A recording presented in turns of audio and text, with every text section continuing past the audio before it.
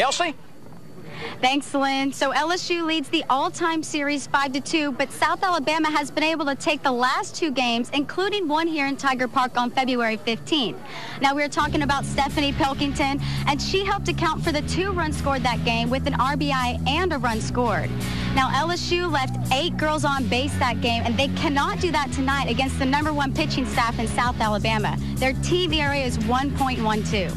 Welcome back to Tiger Park, where the Tigers have a 3-1 lead over South Alabama. I'm here with Coach Tarina right now, and I just have a couple of questions for you today. So what's the biggest part of the performance today from your girls?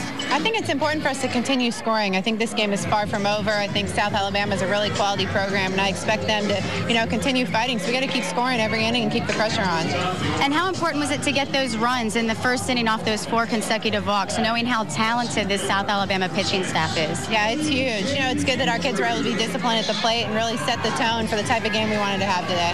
And what about Corbella's outing so far? She's having a great one. Yeah, she's doing a nice job. She's got to keep making them earn everything they get, and she's going to be in good shape. Awesome. Thank you so much. Good luck. And our Kelsey Wingert has more. Kelsey? Is 4th in the NCAA right now, and just this past Monday she became the first softball student athlete and the first female in school history that was drafted by a professional team, and she just got selected 3rd overall by the Akron Racers. What do you have down there?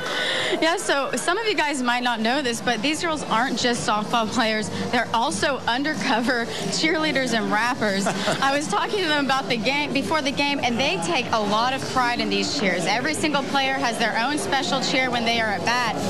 And Constant Quinn, she makes a different beat for every single cheer. So they were just saying that, they all have a part in it, and even some of them have alter egos for their little undercover rap career. Their names are Beezy and Con Artist. So Savannah Jaquez just got SEC Freshman of the Week, and in these last 4 games, she was hitting .467 with 7 hits. And in the Game 2 of the South Carolina series, she actually became the in LSU history to get 5 hits in 1 game. She went 5 for 5 that game. So Simone created this support group called You Are Not Alone after she lost her mother to cancer. So this support group is a place where LSU student athletes can help middle school and high school students kind of cope with loss of loved ones.